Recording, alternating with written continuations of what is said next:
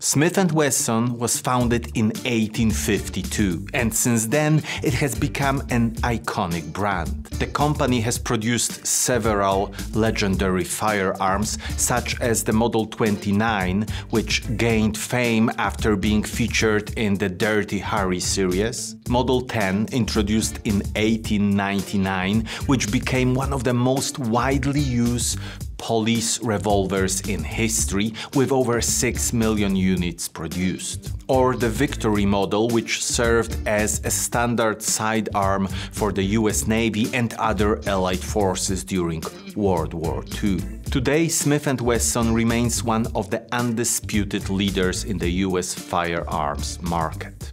But recent financial results are not impressive. Revenue is up by 0.2% year-over-year.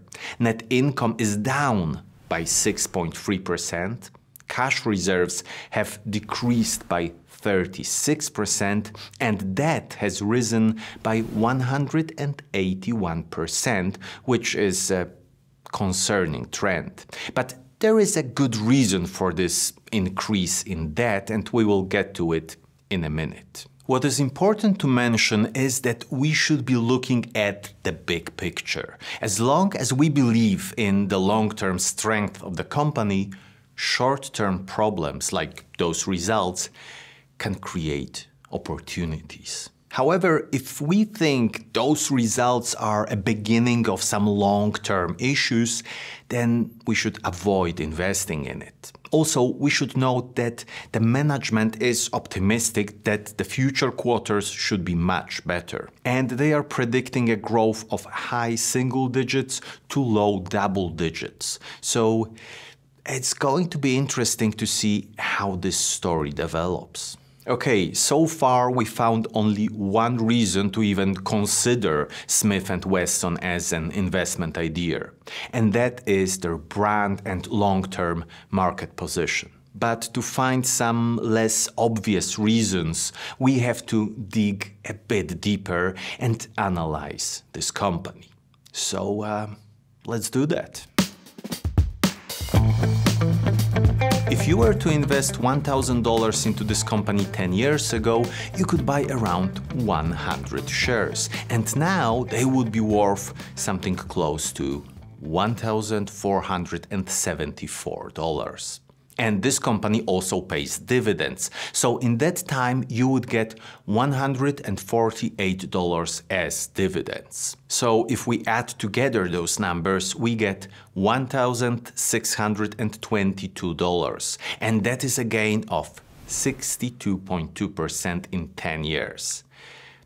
That is not bad, not incredible, but not bad. Individual insiders, that is an X. 1.2% of the company is owned by individual insiders. And we would like to see this number over 2%, so not quite there, but not that bad. And are individual insiders buying? That is an X. In the last half a year, individual insiders sold over 13,000 shares. And do super investors own this company?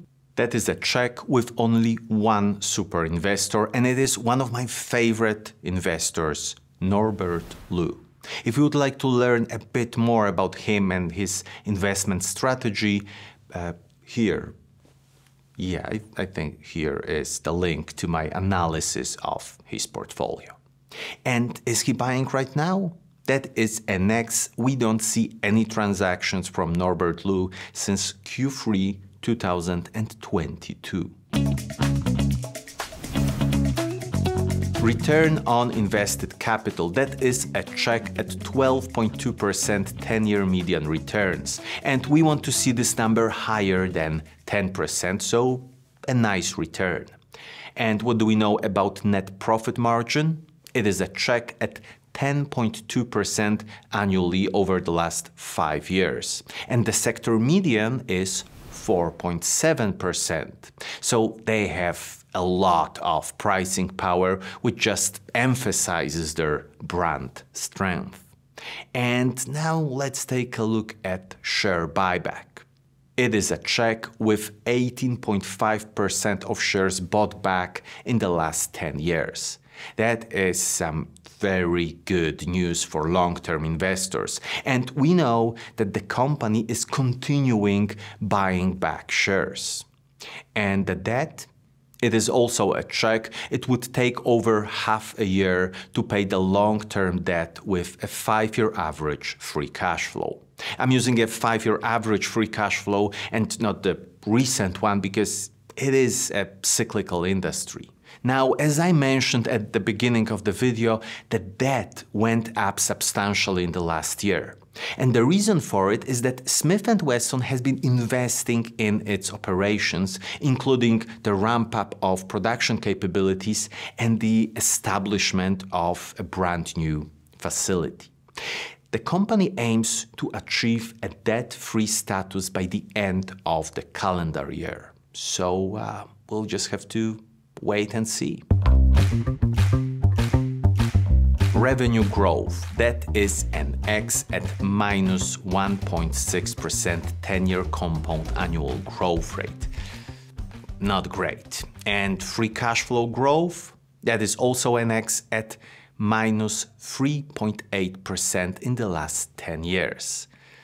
Well, also not great.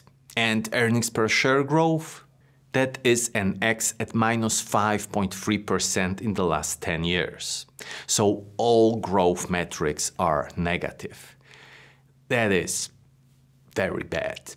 But it is a cyclical business. So if we would look, for example, at the last 5 years, the results would be much different. Revenue plus 2.2% annually, and earnings per share plus 22.4% annually.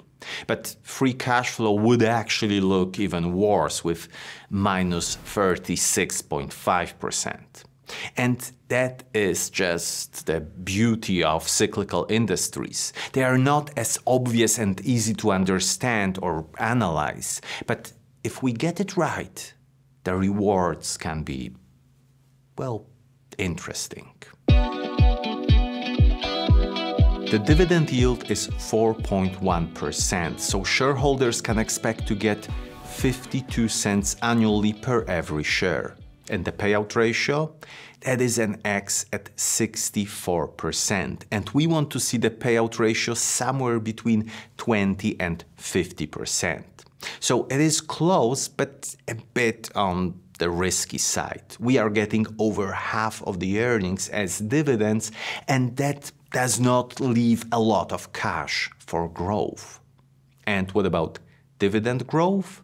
It is a check at 21.5% 3-year growth rate. We usually look at 5 years, but they started to pay dividends in 2020, so it is too early for that.